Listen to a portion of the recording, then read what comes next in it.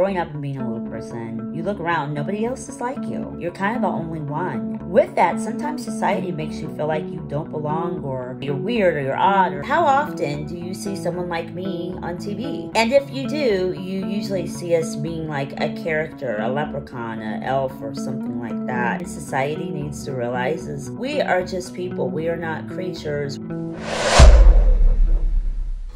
My name is Ali Chapman, and I live in Los Angeles, California. When and how did I get into acting?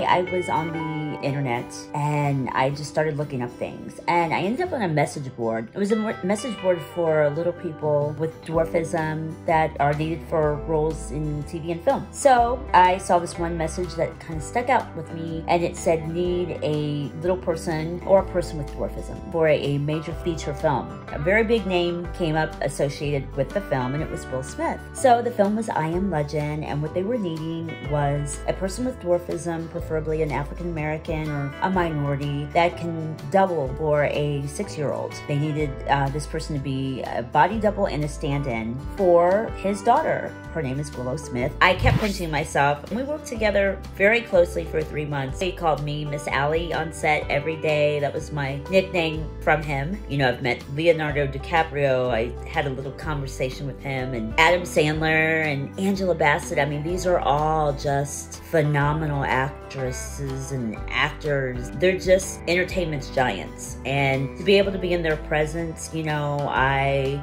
completely like freaking out. Being a little person, growing up and being a little person, and you look around, nobody else is like you. You're kind of the only one. And with that, sometimes society makes you feel like you don't belong, or that you're weird, or you're odd, or, you know, something's wrong with you. I kind of wanted to hide. I wasn't comfortable in my own skin, so I didn't want to be me. Being an actor or actress, like, that was the furthest from what I wanted to do, since I really was not about putting myself out there like that. And how often do you see someone like me on TV? And if you do, you usually see us being like a character, a leprechaun, an elf, or something like that. And you know what Hollywood and society needs to realize is we are just people. We are not creatures. We don't run around and do scary things. Like, we're people. Like, I pay bills. I put my pants on just like you do. And I don't understand why we should be able to turn on our televisions every day and see someone like me in a coffee shop, or playing a doctor, or playing a politician. Like, why isn't this a thing all the time? A few actors, amazing actors that are, you know, in entertainment, and, you know, I always think of, everyone thinks of Peter Dinklage, and he's phenomenal, to the point where you don't even think of him as a little person. As an actress, I'm trying to change that. I am probably trying to be the female